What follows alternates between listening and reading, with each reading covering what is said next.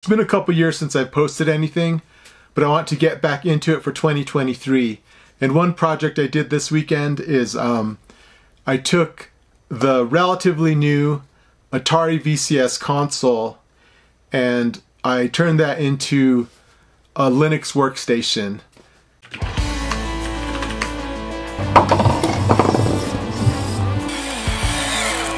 So if you haven't been following, what Atari has done is they've kind of had what I thought was a pretty reasonable strategy. They basically created kind of a mini PC. They're using the AMD 1606G, I believe, which is an embedded Ryzen chip.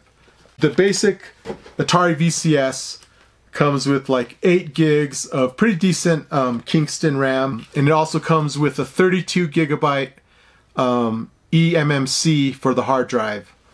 So what I did is I added an M.2 SSD 1 terabyte, and I also added 32 gigs of RAM, 2400 megahertz, which was the same speed, and I used Corsair Vengeance.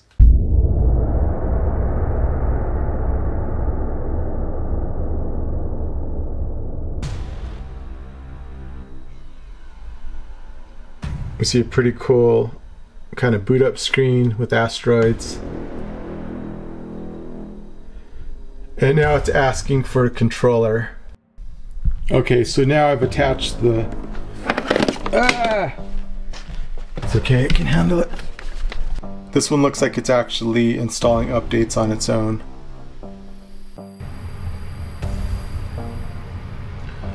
Okay, so it looks like it was able to download the updates. It looks like it's trying to update the BIOS now. Okay, so this is kind of what the main menu looks like. I'm going to go to the store, and you can see it's just their own storefront. And I basically logged in with an existing email and an existing PIN. Okay, this is Atari 50, the anniversary celebration. And it's expensive, it's 40 bucks, but it's pretty awesome because they have this really cool menu system where it's kind of like a timeline. And it's just like telling the story of Atari. So the birth of the console, 1977, and you move along this timeline, and then when it comes to a game you can actually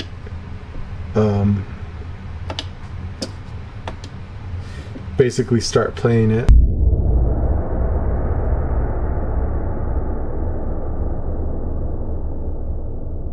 This is kind of a cop-out, and I'm going to actually skip the kind of how-to to do the upgrades because there's better videos than what I could make.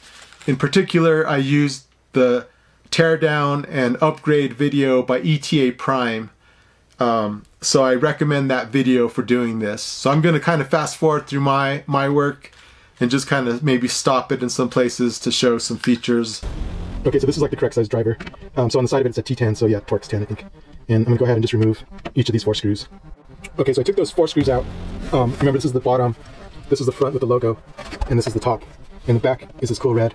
So now what I'm going to do is kind of go to the back, you know, the red back side. And then I kind of already started just pulling on this. I kind of have long fingernails, so I was able to just carefully pull this off. I don't have a prying tool, but that's basically the next step, is start pulling off this back panel. And then I'm going to go and then do the front panel. Now I'm going to go and do the same thing for this side. And there's this crucial point before you lift off the top or the bottom that you have to know about. So let me just carefully pry the front panel off. Okay, so I take that back. I have the back panel off. And now this is the back, but this is the top. Now, when I just started lifting very carefully, the front panel just kind of fell off. So the tricky part here, which you'll also see in every other video, is that you can't just rip off this top. You have to carefully lift it because there's a chip there. I don't know if you can see the one with the yellow sticker. That is basically, I think, the Wi-Fi and the Bluetooth, but it's wired to the top of the front of the top cover.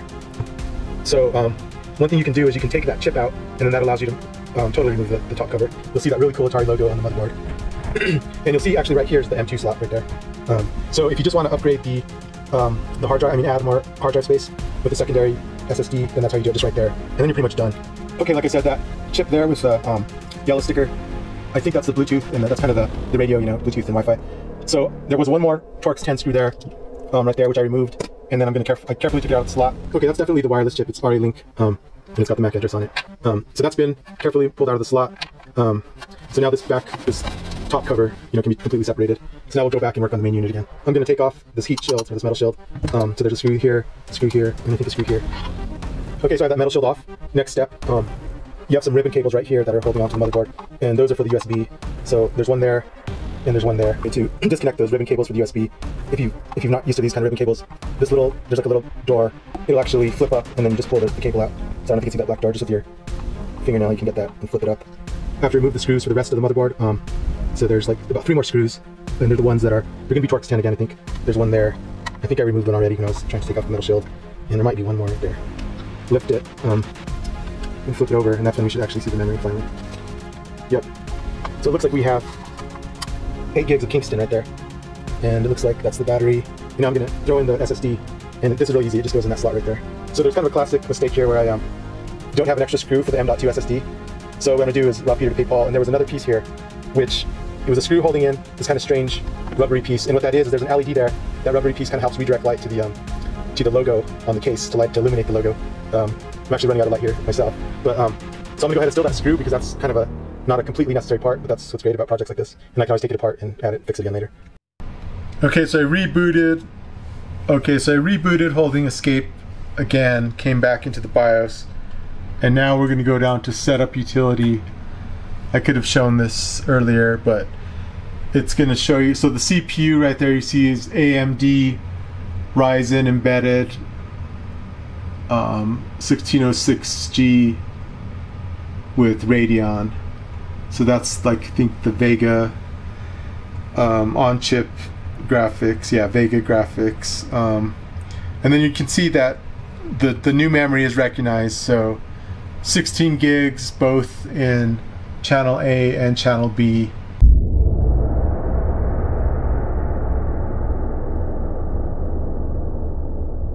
The first thing I'm going to do is I'm going to try to install off a USB drive.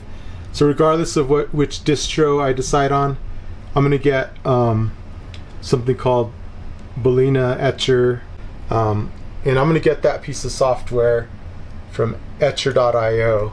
And what that does is this software will basically write the ISO file for Linux distro to a USB drive. Okay, so I think a reasonable choice is Ubuntu, just because I know it supports AMD hardware. I have another kind of Ryzen 5 mini PC where it runs pretty well. Okay, so I've rebooted, and basically I just held down the escape key on the keyboard. So like I said, I have a USB keyboard attached to one of the back USB ports.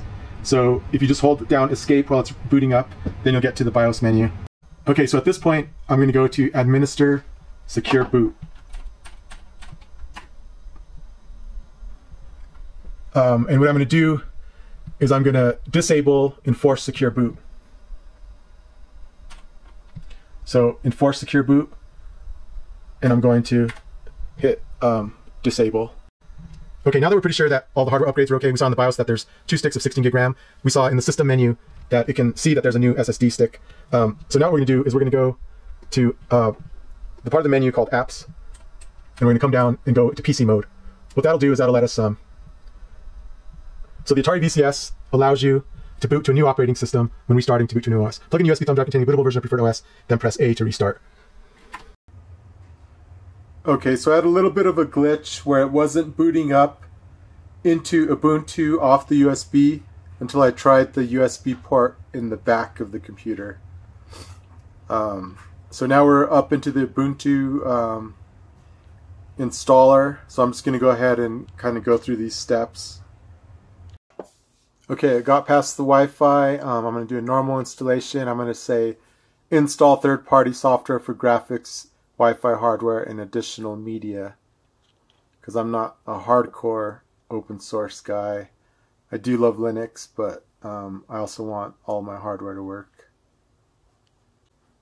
Okay, so I've kind of hit a snag because now it's asking me, it's like trying to install on the MMC, which is the built-in 32 gig memory, and that's basically not what I want.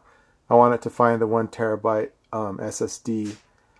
So what I'm going to do is I'm going to go back into the Atari OS, go through their menus and format that 1 terabyte drive, and then see if that somehow kind of enables it as well.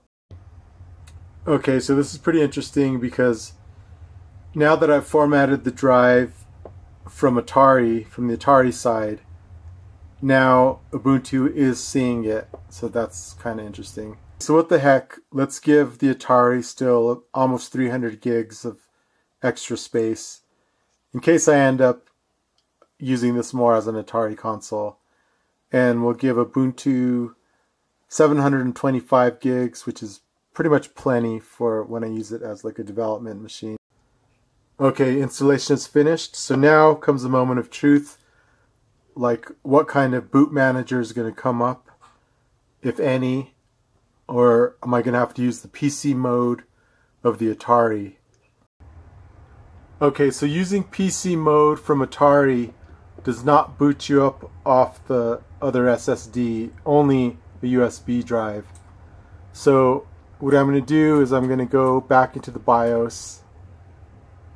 I'm going to look at boot and see if there's a different boot order. Okay, I'm going to try boot order options B SSD before eMMC. If we see the Ubuntu logo come up, then we know that it's actually booting off the SSD now.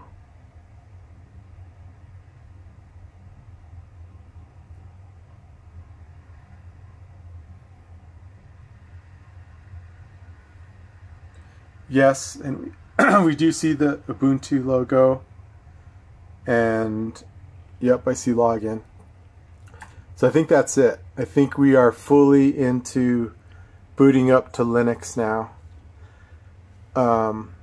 straight from powering up.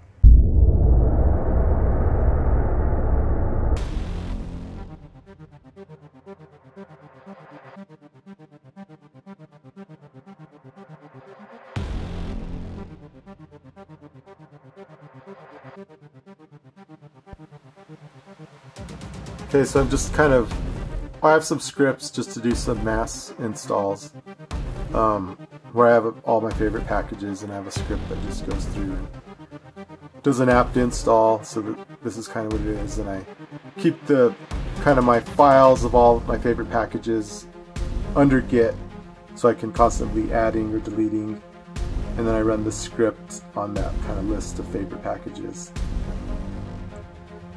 Okay, now so everything's working, everything's up. I've installed all my favorite Linux packages. We have NeoFetch here in the corner, CPU AMD Ryzen embedded R1606G with Radeon Vega, GPU AMD ATI Radeon Vega series. This is some Emacs and some C++ code. Just to be a little bit more hardcore, I like installing the Atari ST font. Just Google Atari ST font, it comes up, and then you just download the TrueType fonts, and then just Google like how to install fonts on Linux.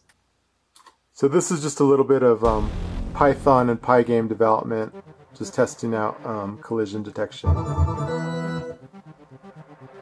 So as I'm controlling this blue ball with the mouse,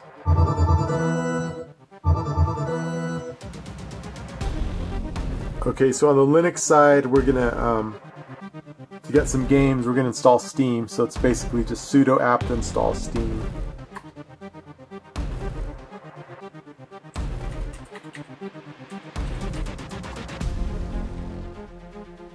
And it's gonna install a bunch of dependencies, so we'll let it do it.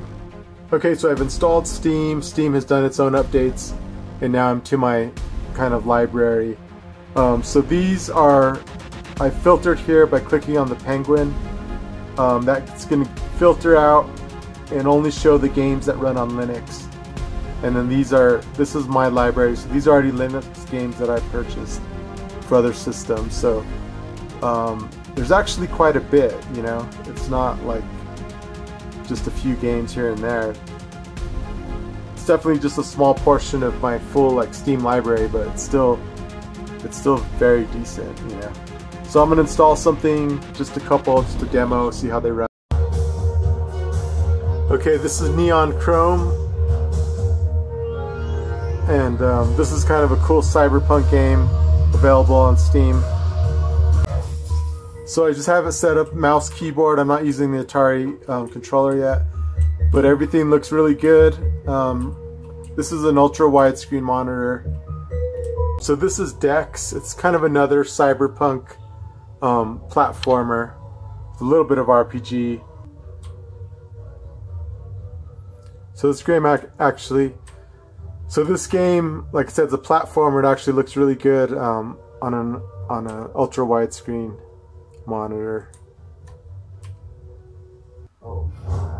This is Space Ace, which is similar to made by the same people that did Dragon's Lair.